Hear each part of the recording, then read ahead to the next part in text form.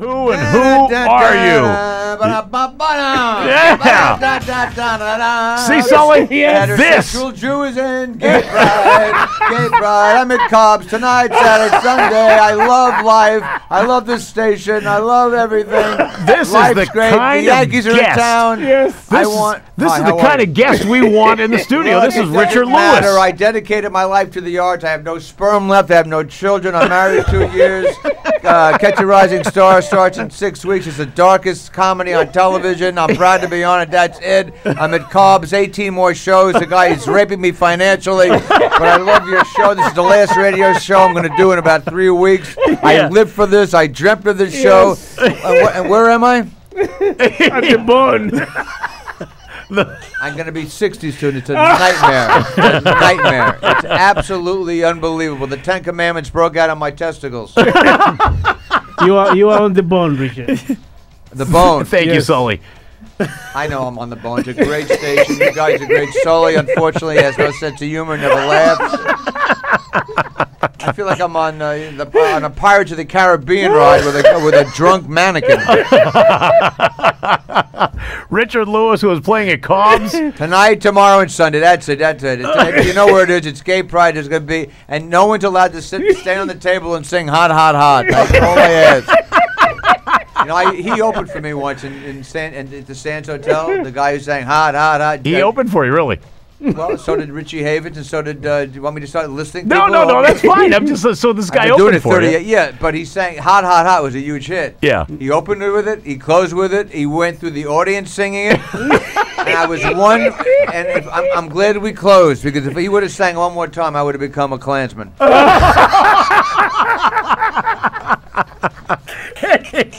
No, so I'm going to ask you now. I am a big fan. How dare you ask me questions on the radio show? I am a big fan of Curb Your Enthusiasm. Great show, all ad lib. 6 seasons starts in 6 weeks. Okay, so the show it's all ad lib. Totally. Are you that close of a friend with Larry David? No, since I'm 12. Went to camp with him. Hated his guts. He was annoying. I met him 20 years later, 15 years later as young comics.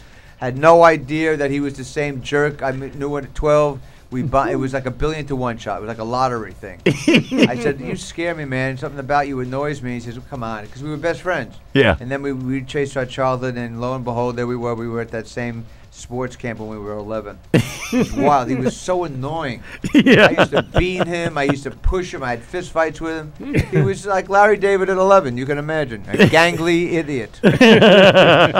So the new season when it airs, he's not an idiot. He's a genius. Actually, is it going to be as dark as the last? I couple know seasons? the whole arc. Obviously, it's I'm in it. I'm all over it this year, thankfully, and thanks to him, it's the darkest, most political, hottest, most sexual of the lot. I hope it's not his last year, but man, I am really proud to be in it. My favorite episode was the kidney episode. When you're lying there in the hospital and the baseball that was signed. Oh, God. Yeah. You know, Deborah Winger, I know her for a long time. After Urban Cowgirl, I went out with her for about a minute. Or Urban Cowboy, is that what it was? Yeah, yeah. But she's a friend. I mean, but she lives on the East Coast. But we're friends now. But I mean, this is like 25 years ago, whatever. Yeah. But she emailed me and said that when I walked in the hospital, and she's won 3 Oscar nominations. So yeah. To have it, I mean, this is a boast, but she says it was some of the best acting. And I dropped 15 pounds for that 1 20-second shot. I had the makeup artist make me look like Scrooge on acid. You know, even Larry freaked out when he saw me. But it's a great show. It's sort of amazing that he co-created that iconic Seinfeld show. Yeah. And then he tops it in a lot of ways. It's like Seinfeld Unplugged, as far as I'm concerned. Yeah. No, there's no show like it, that's for sure. So, now how are you doing personally? You doing well? It's none of your business, number 1. Let me start with that. Number 2, a man who dresses like you. You look like Arnold Palmer's lover back in the 50s. Sitting next to the Arnold Palmer's lover. Pirates of the Caribbean, who drank too much rum. Arnold Palmer, if he was gay, which he's not, which I don't care, it's gay pride. And by the way, all you homosexuals, God bless you. I'm not gay. If I was, I'd be dancing in the streets too, but just don't dance while I'm on stage in the club. Because I take my art form very seriously. I sold that Carnegie Hall. 18, 20 years ago. I've been doing this a long time, and I'm going to be 60, so have some respect. And there was a huge gay crowd in the audience last night. We had a blast, man. Yeah. There's so much gay bashing, and there's so much anti-Semitism, and in this country, it's hard to tolerate. So, as Sully says, can't we all get along? A lot to be proud of. If you're gay, but I hope there's a time when you can just be gay and not say I'm proud. Yeah. Just be gay and be accepted. This country makes us have to stand on pedestals and shout out that we're this and screw you. I mean, I'm not saying it's wrong to do it. I'm just saying I wish we could just. When I was a kid, we used to say America was the melting pot. It's not the great melting pot. It's very divisive. This country. It's one of the great countries for potential, but it certainly has a long way to go. Good night, everybody. And that's my opening. It's funny, isn't it? As Sully says, can't we all get along? What language is that? What the hell is that? You need a loan? Did you say? What country needs a loan? I said, can't we all? No, can't has an A in it. You're not allowed to say that anymore. Teeth, but you would be better if you took the teeth out before you said. And by the way, you need a cleaning, but that doesn't matter.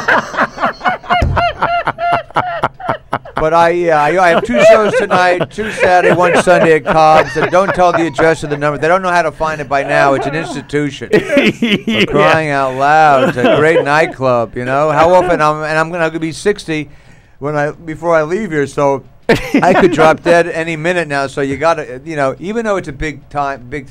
So you drive in. Come see me for an hour. The food's pretty good for a comedy club. Really. Most comedy clubs, the Shecky Green tour salad, you really want to stay away from.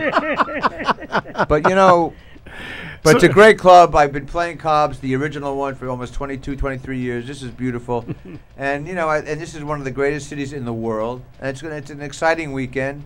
And it's a great weekend. And I understand the Yankees are in town, too. Yeah. Unfortunately, the Yankee farm team is playing, and they decided to do gay pride in L.A. instead of San Francisco, so there's plenty of things not to do except come to Cobbs. All right. I'm sorry for plugging. I was just teasing you. Can I have some corn on the cob? We're just happy you're here. Yes. Seriously, he comes in a good mood. This is probably the best mood I'm in a good mood. It's my last show.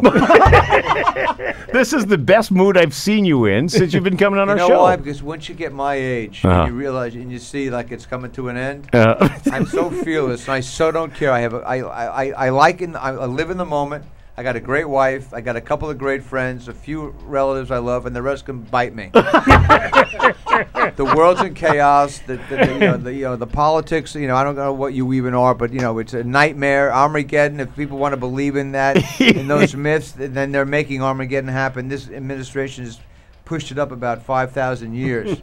So it's a joke. I mean, I can't wait for the election. It's going to be exciting to watch the debates.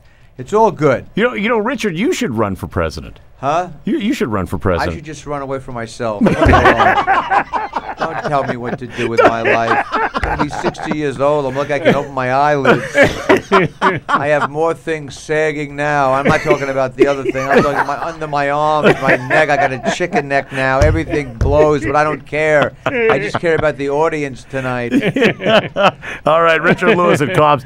Always a treat to see you. You guys have always been supportive to me. I come in here and I leave. I go, what happened? They don't talk. The guy next to me laughs. He speaks in Pirates of the Caribbean tongue. It's always a treat to see you.